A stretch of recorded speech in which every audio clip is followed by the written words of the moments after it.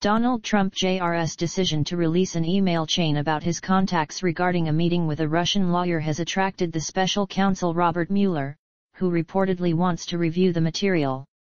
Mueller is heading a probe of Russian election interference, having assembled a crack team of investigators and prosecutors. Mueller's team will look at Trump Jrs. Messing with the Russian lawyer, as well as the email chain of his communications with PR exec Robert Goldstone, a U.S. official told CNN. Trump Jr. on Tuesday released the email chain himself. It showed how Trump Jr. laid out the welcome mat when the shadowy public relations exec sent him an email offering information about Hillary Clinton and mentioned Russian government support for his father. Special counsel Robert Mueller wants to review emails concerning a meeting between Donald Trump Jr. and a Russian lawyer, a source told CNN.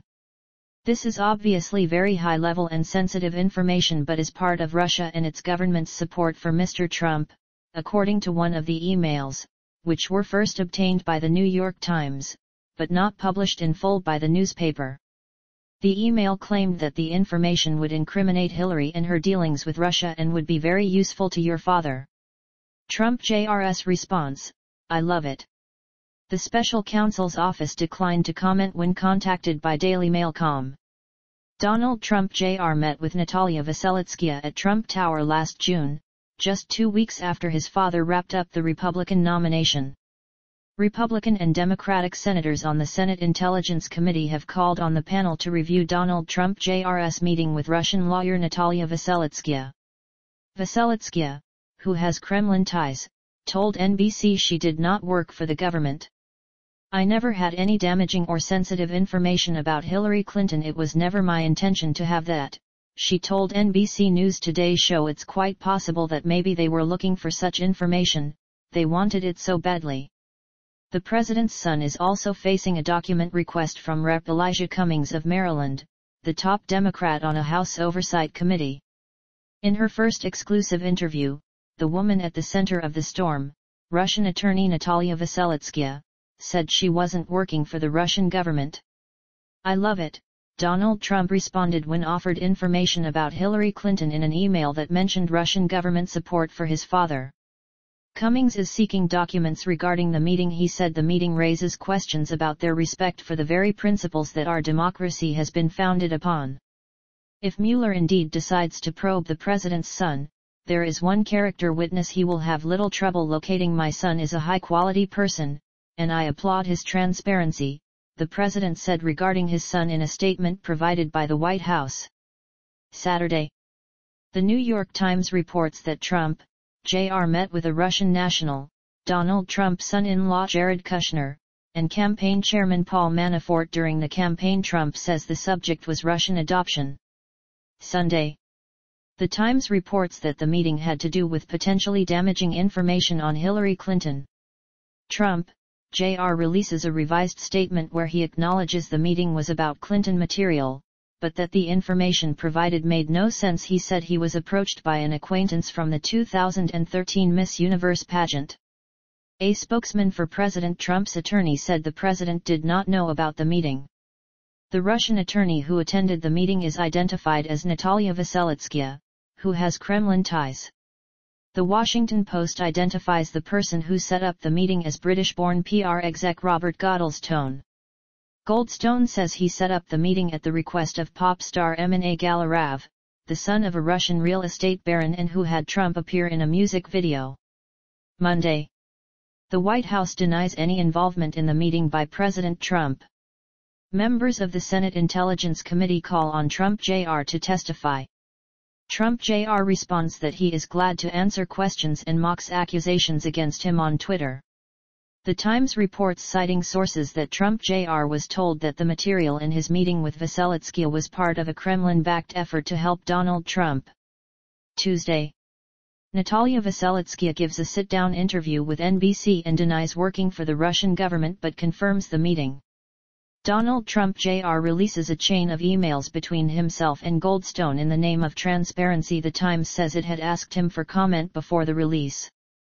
The emails to Trump Jr. feature Goldstone offering to pass on high-level and sensitive information that he says is part of Russia and its government's support for Mr. Trump. Trump Jr. responds, "I love it."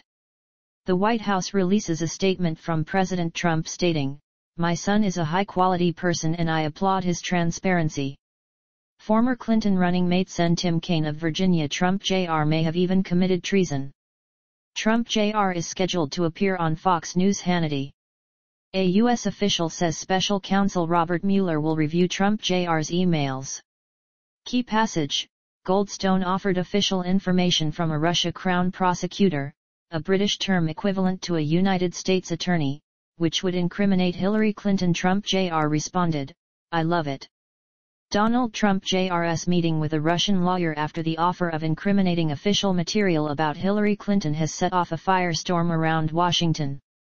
But confirmation that the Trump campaign met with a Russian to get dirt has only raised more questions. Who leaked the fact of the meeting and the emails? The bombshell that Donald Trump Jr. had met a Russian lawyer and the subsequent release of the email in which he said "I love it" to the idea of official Moscow dirt on Clinton has electrified U.S. politics, and could be a third rail for the White House.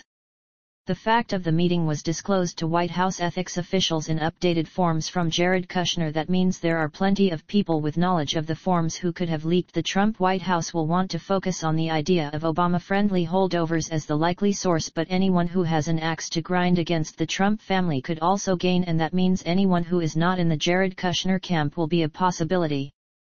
However, the email leak is much more intriguing, because it could have come from anyone with access to the email, which means Rob Goldstone, the paunchy British PR, would be prime suspect. Also in the frame, Putin's Kremlin, who could well have had the email from one of the Agalarevs. Then there is the Robert Mueller investigation. It is unknown if they have accessed Don Jr.'s emails yet, but if they have, could also be a candidate for leaking. And U.S. intelligence agencies could have the emails too. Goldstone and the Agalarevs are foreigners with no right to be shielded from spying, while Don Jr.'s name could have been unmasked. What actually happened at the meeting? So far we have only a sketchy version of events, with Don Jr.'s story and that of the lawyer herself roughly matching, but offering no real details. Still to be thrashed out are whether the lawyer really did walk out telling the Trump campaign nothing valuable at all, and what Jared Kushner and Paul Manafort heard. Who really set up the meeting, and why?